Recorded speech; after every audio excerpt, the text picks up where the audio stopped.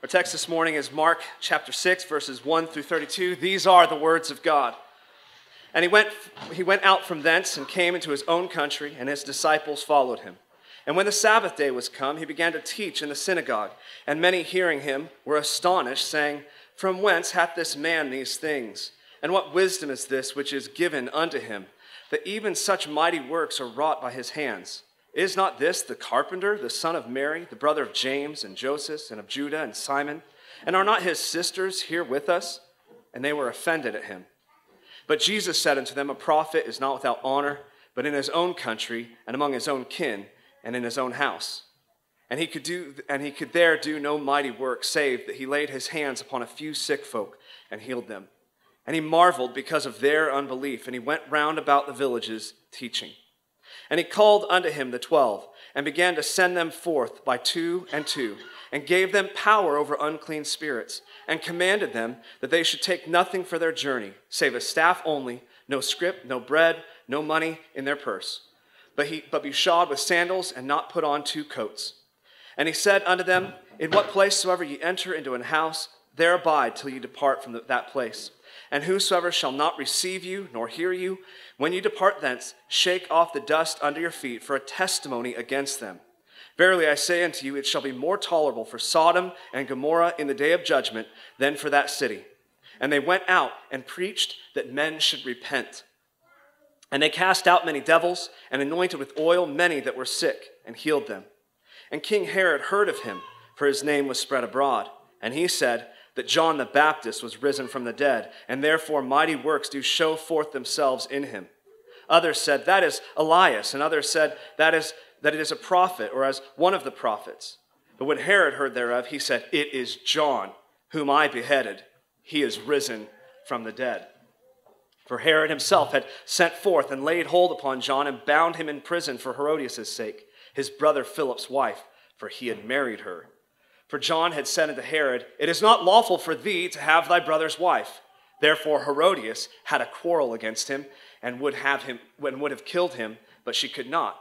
For Herod feared John, knowing that he was a just man and an holy, and observed him. And when he heard him, he did many things, and heard him gladly. And when a convenient day was come, that Herod on his birthday made a supper to his lords, high captains, and chief estates of Galilee. And when the daughter of the said Herodias came in and danced, and pleased Herod and them that sat with him, the king said unto the damsel, Ask of me whatsoever thou wilt, and I will give it thee. And he sware unto her, Whatsoever thou shalt ask of me, I will give it thee, unto the half of my kingdom. And she went forth and said unto her mother, What shall I ask? And she said, The head of John the Baptist. And she came in straightway with haste unto the king, and asked, saying, I will that thou give me by and by in a charger the head of John the Baptist. And the king was exceeding sorry, yet for his oath's sake, and for their sakes which sat with him, he would not reject her. And immediately the king sent an executioner, and commanded his head to be brought, and he went and beheaded him in the prison, and brought his head in a charger, and gave it to the damsel, and the damsel gave it to her mother. And when his disciples heard of it, they came and took up his corpse, and laid it in a tomb. And the apostles gathered themselves together unto Jesus, and told him all things, both what they had done and what they had taught. And he said unto them, Come ye yourselves apart into a desert place, and rest a while. For there were many coming and going, and they had no leisure so much as to eat. And they departed into a desert place by ship privately. Let's pray. Our good and gracious Father, we thank you for the power of your word. And we know that you have backed up the power of your word by raising your Son from the dead, conquering sin, the devil, the world, by his great power, by his resurrection. We pray now that by the preaching of your word, accompanied with the power of your Spirit, we pray that you would make us live, that where there are dry bones, they would live. Where there is parched hearts, I pray that you would bring the water of your life. Where there is good soil, I pray that your seed would go in and bear a great harvest. We pray all of this in the mighty name of Jesus, and amen. Amen.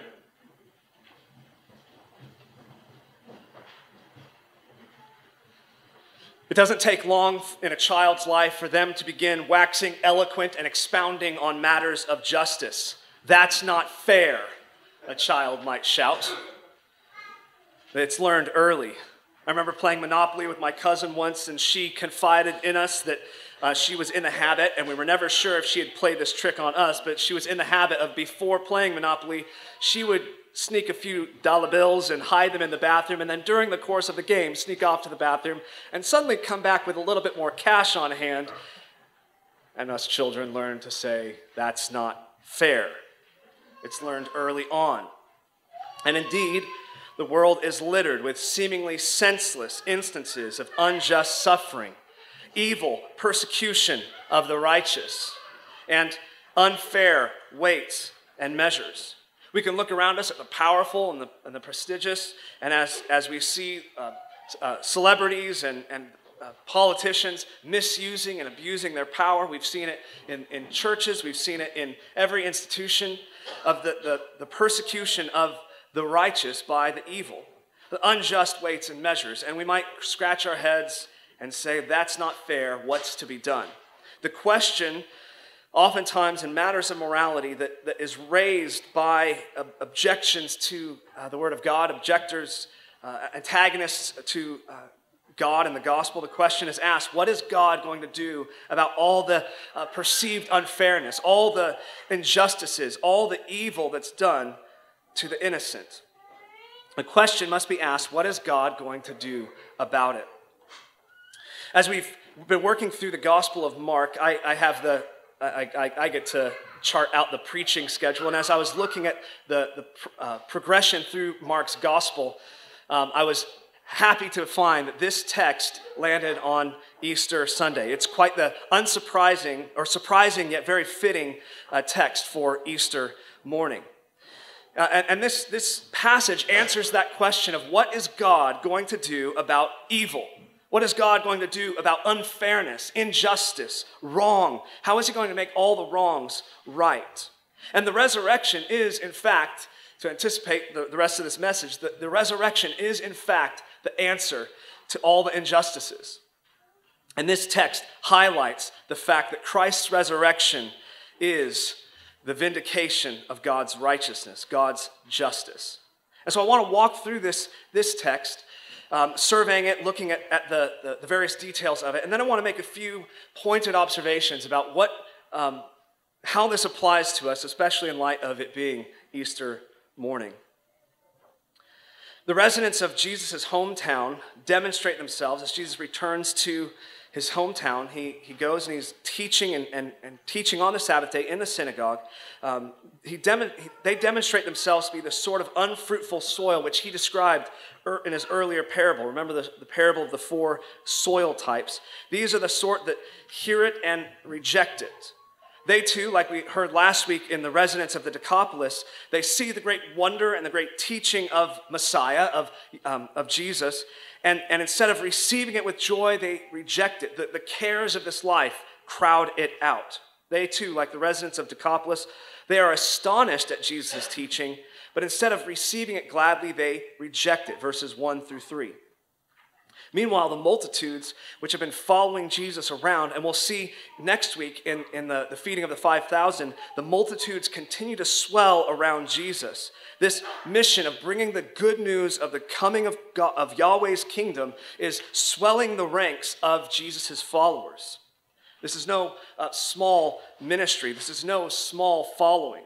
The multitudes are crowding around to hang on Jesus' every word and upon his very person. Remember, we saw last week how the crowd is jostling him, and the woman reaches out to, the woman with the internal bleeding reaches out to touch him in the hopes that just touching the hem of his garment would heal her. And when Jesus turns around and says, who touched me? Who touched my robes? And the power went out from him. Remember, the disciples were, well, everybody's touching you. It's a massive crowd of people going through the streets here. The multitudes are hanging upon Jesus' every word and upon his very person, but the hometown crowd had trouble apprehending that their local carpenter, Mary's boy, that he could be a great prophet. I saw him fix my broken door. How could he be a prophet? How could he be the Messiah? The familiarity was a hindrance to their faith. And this lack of faith, Mark tells us, hinders in some way the healing ministry there in their town. His teaching caused them astonishment. It's quite the contrast. His teaching caused astonishment in them, while their unbelief in turn caused Jesus to marvel. They are astonished at his teaching. He is marveling at their unbelief. Verse 6. Jesus then sends out the 12 in pairs. And this concludes the cycle that began with their calling earlier on in the book of Mark. It's anticipated earlier on, and now we have the culmination of their being sent out. He sends the 12 out in pairs, and according to Luke 10, verse 1, we're told that another 70 are also sent out with them on this urgent mission, there in verse 7. Their manner of travel was to be marked by swiftness. So this is an urgent mission, not to be denied. Your mission, should you choose to accept it, sort of thing. Go out there and get this mission done. Go spread this message of repentance to every corner of Israel. And along with that would come the task of driving out demons and showcasing the power of God to heal the sick, to cleanse the unclean, both in spiritually speaking and physically speaking. So they should travel light and not linger in towns that wouldn't hear the sown word, verses 8 through 11. If a town wouldn't hear this good news, if they wouldn't hear this call to repentance, they were to shake the sand off their sandals and not linger any longer. Their task consists of 3 components. They're to preach repentance, turn from your sins, turn from your sins, for Yahweh's kingdom is coming. Yahweh's messianic kingdom had come, verse 12. They are to, secondly, demonstrate this reality of Yahweh's kingdom coming by driving out demons from Israel. We saw last week with the legion of demons being cast out of the demoniac was a vibrant demonstration that Christ had bound the strong man, and the legions of demons, the unclean spirits, were being driven out of Israel. And so the apostles now are given the same power to drive out unclean spirits. Like David's mighty man, the disciples are now casting out demons from Israel. That's the second component. The third component was this marking of judgment upon the unreceptive, the hard-hearted, those who have crowded out the word and wouldn't receive it. They're to be marked for judgment. And their judgment, we're told, is going to be worse than that of Sodom and Gomorrah's. When they return to Jesus to report how this mission went, they, like Mark's narrative, are breathless. Jesus whisked them off again by ship to what is intended to be a bit of a breather. There in verses 30 and 32, we have their return, and they're breathless to report all that was accomplished by them. And they gathered themselves together unto Jesus, and they rushed forward to tell him all that they had done and all that they had taught. You can imagine 12 plus 70 people trying to come to Jesus and say, and we did this, and this happened, and this person was healed, and this demoniac was delivered. And you can imagine 82 people trying to report the results of a couple month-long mission back to Jesus. And he says, let's go off to a private place. And we'll see next week that this reprieve is not as much of a reprieve as an advancement of the spreading and the flourishing of the gospel, of his kingdom, and the feeding of the 5,000. But as I've noted before, Mark likes to sandwich a story in between 2 bookends, effectively. So we saw it with the story of Jairus' daughter. The synagogue ruler comes, pleads for Jesus to deliver his daughter who's at the point of death, and Jesus agrees, and as he's going, Mark interrupts the story with the story of the woman with the internal bleeding, and then he resolves the story of Jairus' daughter. So he sandwiches the story that he's wanting to draw most of our attention to in between a bookend. And he focuses in that story on the woman's faith, drawing our attention to the sort of faith that God commends, that God finds righteous, that God calls us to have, holding on to Jesus, clinging to Jesus for the life-giving power in his name. Well, he's doing something similar here with this retelling of the disciples' mission. So he sends them out, and then we are given the report of their conquest, if you will, of Israel. And in between, we have this grisly story of John the Baptist beheading. So Jesus whisked them off by ship to what is intended to be a bit of a breather, but we'll see that when they arrive, the work will continue, for the seeds of the kingdom are growing rapidly, and we'll see that in the feeding of the 5,000. But in between the disciples going out and coming in, Mark again interrupts the narrative with the grisly tale of John the Baptist's martyrdom at the hands of Herod. The rumors about the prophet from Nazareth were turning into rumbles. You can imagine that Jesus' ministry starts small and grows. That's one of the things Jesus said in his parables was going to happen. It's a seed that goes into the ground and it turns into a great mustard tree in which all the birds of heaven might rest in it. That's what Jesus said his kingdom would be like, and it's taking place. It starts out with rumors, but it's turning into rumbles. And this stabs terror into the heart of Herod, and his conclusion is quite remarkable and, again, quite fitting for Easter Sunday. His conclusion to these reports of Jesus' ministry and the reports of the disciples going through Israel, healing the sick, driving out demons, causes Herod to conclude that John the Baptist had been raised from the dead. Verse 14. Others put forward alternate options and opinions as to what Jesus' identity was. And I think it's crucial to note that they mention Elijah in the same breath, that they're suggesting that Jesus is Elijah. We know that John the Baptist came in the spirit and power of Elijah. And there's quite a bit of parallel between Herod and his wife Herodias and Ahab and Jezebel, which we'll get to in a minute, that calls to mind the righteous prophets from of old. So others put forward their opinions as to who Jesus was, but the consensus is that he was a prophet, verse 15. Herod, though, insists upon it being a resurrected John. He says, no, this has got to be John the Baptist risen again. And then we're told a bit of the details of John's imprisonment. We know that from Mark 1:14, John's imprisonment had been the signal for Jesus to begin his ministry. So now Mark, a couple chapters later now, fills in the details of John's martyrdom. Herod had seized John because John had rebuked Herod's adultery with his brother's wife, Herodias.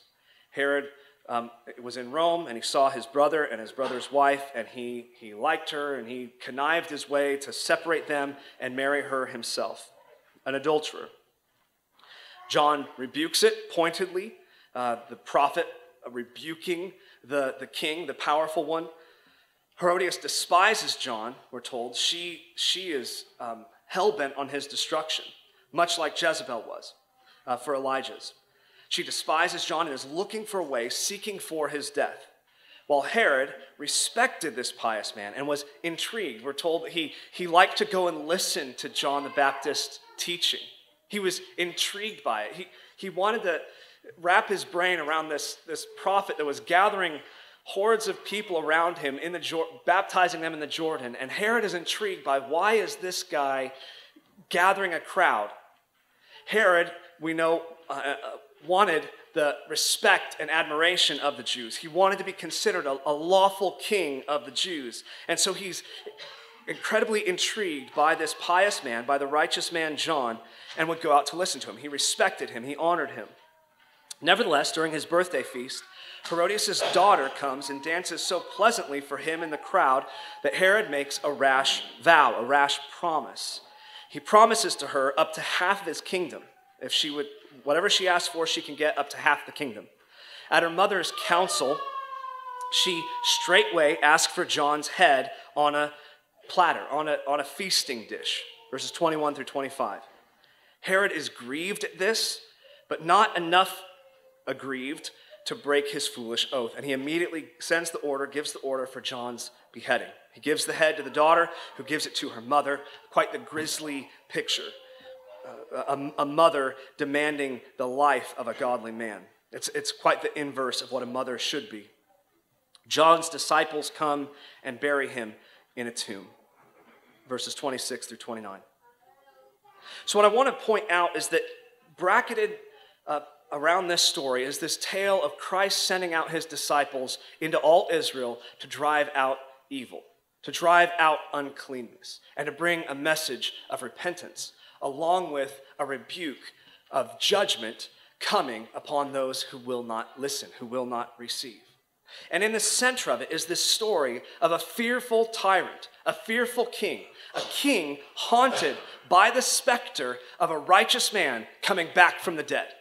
That's what Mark wants to draw our attention to, is a wicked king, an unlawful king, being haunted by the prospect of a righteous man being returning from the dead. We've seen a couple of times how Mark is giving us hints and clues as to what Jesus' life how it will end, how Jesus' story will end, where Jesus is heading. He's anticipating the crucifixion and the resurrection and the Great Commission. We've seen that a number of times. I'll just recall to you now Jesus in the tombs with the demoniac is a depiction of where Jesus will soon be, stripped bare, naked, raving to the heavens, my God, why hast thou forsaken me? That's followed, of course, by the story of the raising of Jairus' daughter and the restoring of the woman with the internal bleeding, a resurrection of sorts. Remember, too, the demoniac who was delivered was sent back to his town to spread the word, and it's a sort of great commission. Now we have, in the sending out of the 12 apostles, we have a glimpse of what's going to come after the resurrection. So we've just had a resurrection in Jairus' daughter, followed by a feast, followed by the sending out of the 12 apostles. So it's foreshadowing what's going to happen in Jesus' own life and ministry. We're being given a clue as to how this all will end. The disciples' mission anticipates that Jesus will send them out into the whole world to do the same thing after his resurrection. To carry on the mission not just to the edges of the border of Israel, but into the whole world.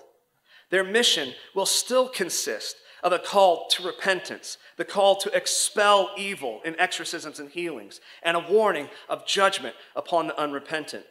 And Sodom will have it better off than those who reject this kingdom message. And so what Jesus is doing in Israel is about to invade the whole world. And Mark decides to put in between this bracket, this story of a haunted king. Word of this mission and the success of the disciples' work of spreading the gospel and gathering this crowd to come and hear and heed the coming of Yahweh in the flesh in the person of Jesus. Word of this mission and the success of it gets back to Herod. He thought he had put to bed the threat against his kingdom in John's ministry, and now he hears that it's growing more abundant. It's growing by leaps and bounds. His monarchy, his reign, his rule was founded on politicking with the Romans. His ancestors had politicked in such a way that this dynasty, the Herodian dynasty, was founded upon politicking with the Romans. And that was resented by the Jews, but he desired legitimacy with them all the same. In fact, Herod Antipas, who is the Herod that's at play here in Jesus' life and is the one who we'll see again at Jesus' crucifixion, he even removed his image from some of the coins in circulation in Israel because he knew that the Jews were offended by the making of a graven image. And so he was trying to appease the Jews and be seen by them and be legitimized by them to be their lawful king, to be the true king of the Jews. He wanted legitimacy in their eyes. He wanted the Jews to receive him as their rightful king. So then you can imagine when the rumors of this prophet from Nazareth, whose message was quite similar to John's, a call to repentance for the kingdom of God is at hand, whose message was that he was ushering in God's kingdom, restoring the Davidic kingdom, this was frightful news to the puppet king. Couple that with the fact that there's wondrous signs backing up his claims, and he's gathering ever-growing crowds that are following him. And you have a terrifying combination for this pretender king. His grasp upon the kingdom is compromised. One other thing is worth pointing out, and that is that this message of repentance that the disciples are sent out to preach is always a politically and culturally potent one.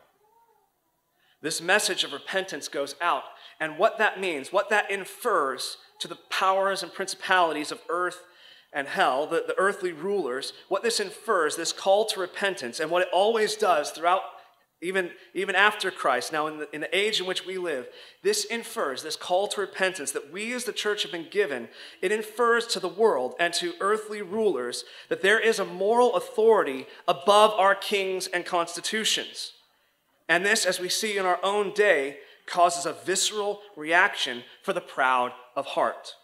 The call to repent and obey the gospel, obey God's word, live in accordance with God's word, turn from your sins and turn to Christ, turn to God's word, Yahweh's word, is going to be met with visceral reaction from those who are proud in heart. Because what it says is that you're in defiance of God Almighty. You are walking in rebellion to the God who made you. And guilty consciences are haunted with the fear that their sin will be made known. Their sin will be published on the nightly news. Their sin will be revealed before all the earth, and it might trend on Twitter. And so, repentance is offensive. Repentance is offensive to the proud man. While Mark has been doing a great deal of helping us to look forward to see what lies ahead for Jesus, he now helps us and turns our eyes to look back at Israelite history to show us that Herod and Herodias stand in a long line of tyrant royal families.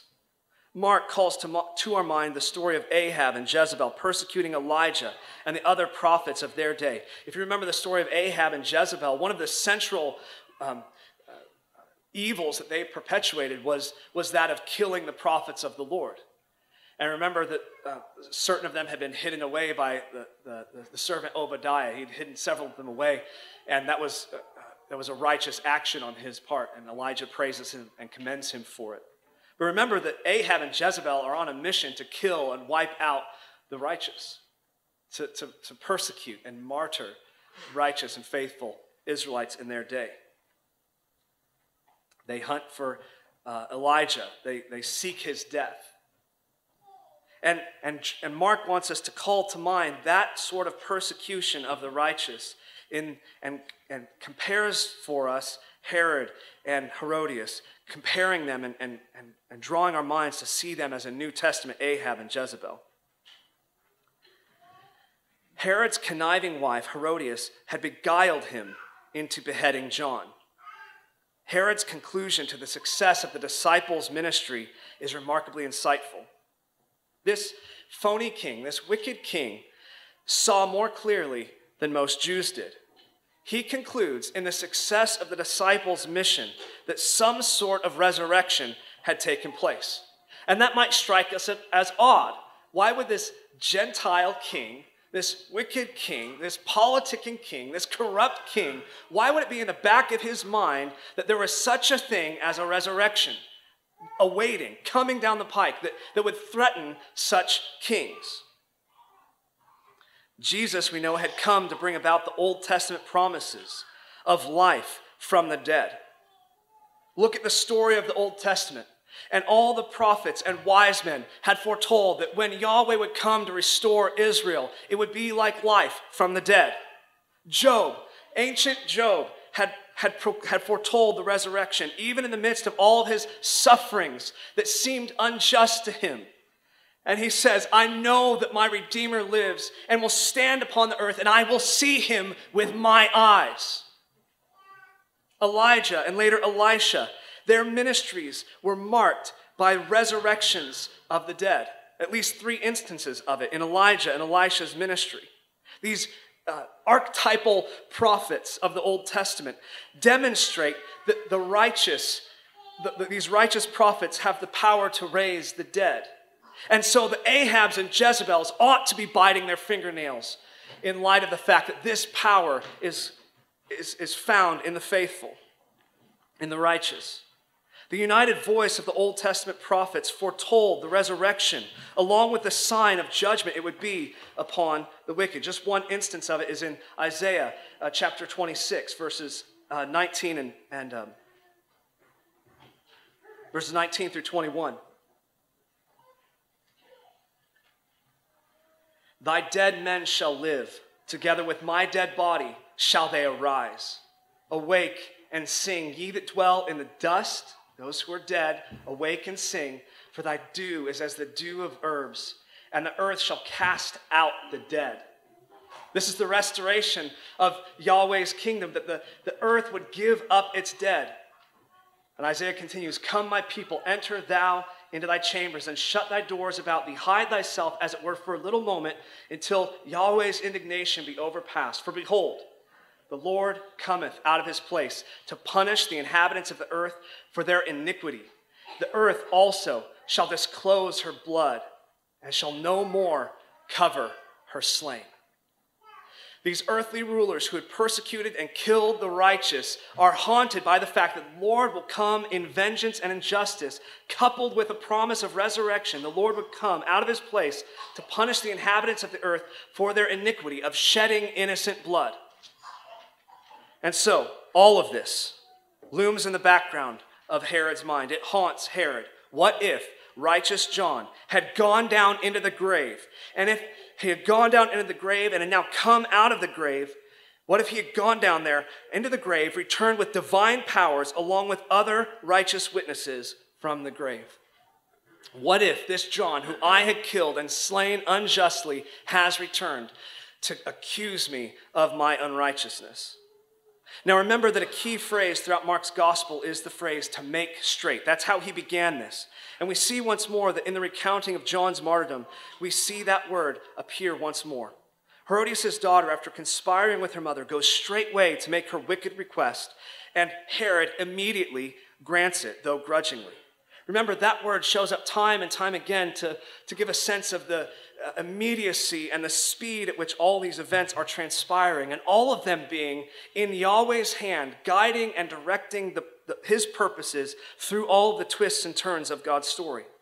The persecution of the righteous is not an impediment to God's purposes, but is the way in which he catches the wicked in their own net.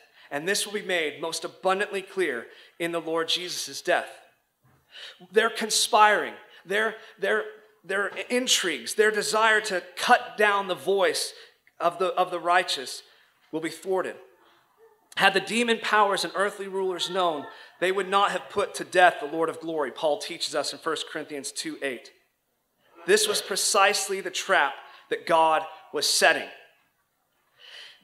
Herodias' daughter, Herodias and Herod, are conspiring to cut down the righteous. But in all of this is accomplishing Yahweh's purposes to establish his kingdom. And this will be made most evident in the life and death of Jesus. God purposed that all injustice, here is God's answer to our question at the beginning of how is God going to make all these wrongs right? How will God render justice to unjust men? Here is God's purpose, that all injustice and evil will be brought upon himself. God designed into the councils of eternity to send forth his Son in the flesh to take all evil upon himself, to endure the affliction of the curse, in order that he might take all that evil and injustice into the grave and leave it there. And in so doing, he would establish in his rising his universal rule of righteous judgment upon all the earth, upon the whole earth. Beginning with Cain, the wicked have persecuted the righteous. So God sent his Son in the flesh so that the wicked could unleash all their injustice, indignity, and hatred of righteousness down upon his head. This persecution of the righteousness of the righteous that we see in the martyrdom of John is anticipating the worst injustice that will ever take place, the cutting down of God's own Son, the righteous Son of God, Jesus Christ. And all injustice, all evil, all indignity, the curse of the law will be brought upon Christ's own head. And this is how God will vindicate his righteousness. And now, their kingdoms, the kingdoms of wickedness, are all being overthrown by the increase of Jesus' righteous government in all the earth. If a man who is righteous, who is innocent, truly innocent, unlike all the righteous men in the Old Testament who were faithful men, but they were still sinful, in the life of Jesus, in the person of Jesus, we have the only truly innocent and righteous man. If a righteous man is cut down by the wicked powers of earth and hell, and he goes down into the grave, and he rises again by the power of God, that man gets to rule the world. Those are the rules. He gets to rule the world with his justice and his peace, with his standard of righteousness. And so the earthly kings are right to fear a man rising from the grave. Herod is right to be haunted by the prospect that John would arise again. For indeed, John, who is a faithful man in Christ, will be raised again to accuse Herod of his unrighteousness. And so all of this shows why the resurrection is the certain hope of the meek, while at the same time being a holy terror to the wicked. How does God deal with your suffering? How does God look at the miseries and the anguish that you endure? Well, here's how. He takes it upon himself in the person of his beloved Son. He takes all of your misery, all of your suffering, and Christ took it upon himself. He was a suffering servant. The grief that was upon him, the wounds that were placed upon him, he's borne it all for us. He takes upon himself our sufferings in the person of his beloved Son. How does God then deal with wicked men? What should the tyrants and wicked men of every age be confronted with? How will God deal with them? Well, first of all, he patiently calls them to repentance. How did John land in hot water anyway? Well, it was by calling Herod to repentance. God is patient with the wicked, but his justice will win in the end. Yes, God patiently calls them to repentance, but the resurrection is a warning to wicked men. It's a warning to tyrants. It's a warning to those who insist on maintaining their way of doing things, their wicked way of doing things, whether they be great or small. It is a warning to those who will not repent and insist upon being king and sovereign of their life. The resurrection is a warning of judgment. Ahab and Jezebel will soon face Elijah before the judgment seat of the risen Christ. Herod and his conniving wife will soon be confronted with John the Baptist, who will be raised with Christ, his Lord. All evildoers will be brought to justice. It's quite interesting that Herod here is fearful of these reports of Jesus and the success of the disciples' mission. This band of mighty men driving out wicked and summoning Israel to repentance haunts Herod, and he concludes that a man has risen from the grave. And what's striking is that he saw more clearly than the Jewish leaders did. He saw what would actually happen in Jesus' own resurrection. Remember the story of Jesus in Matthew, in the Gospel of Matthew, that when Jesus rose from the grave, many righteous men were raised with him. Christ went down into Hades, and he brought back with him all the righteous. And now the promise for us is this, that if you are in Christ, when Christ went down into the grave, you too might rise with him. We sang it just a minute ago. This is the great work which Christ our Messiah has brought about. Ye choirs of New Jerusalem, your sweetest notes employ. The paschal victory to him in strains of holy joy. How Judah's lion burst his chains and crushed the serpent's head, and brought with him from death's domains, the long imprisoned dead. From hell's devouring jaws the prey alone our leader bore. His ransomed hosts pursue their way where he has gone before. Triumphant in his glory now, his scepter ruleth all. Earth, heaven, and hell before him bow, and at his footstool fall. While joyful thus his praise we sing, his mercy we implore, within his palace bright to bring and keep us evermore. And so all glory to the Father be, all glory to the Son, all glory, Holy Ghost, to thee, while endless ages run. The resurrection is a certain sign that God will answer the martyr's prayers, because Christ suffered the curse, suffered the indignity, suffered the misery of mankind in his sin, suffered the weight of our sin and transgressions upon himself. He became the curse so that we might be called righteous. He took it all upon himself and went into the grave, and he liberated the prisoner. He liberated the chains of Hades, that the righteous might rise with him, that all who trust in him might be raised with him to eternal life. The resurrection is this certain sign that God will answer the martyr's prayer. How long, O Lord, holy and true, dost thou not judge and avenge our blood on them that dwell on the earth? And so Easter ought to be a holy terror to tyrants, great and small. Tyrants who insist on keeping their sin hidden and not repenting of it. Tyrants who insist on persecuting the righteous and the faithful and the godly. Easter is a holy terror because Jesus Christ, Yahweh in the flesh went down into the grave after suffering in our stead and emerged victorious with life eternal. So I want to ask yourself this. What is the worst thing you've ever done? For those who have repented and come to Christ, Jesus has taken that sin into the grave and left it there. And in his rising, you can be assured that you are counted as righteous in him. Now, what's the worst thing that's been done to you? What misery have you endured at the hands of others? What persecution have you endured from wicked men? Well, the good news holds steadfast. Jesus rose from the grave, and you can be certain that the judge of all the earth will judge rightly when he comes one day in all his glory to judge the living and the dead. Let's pray.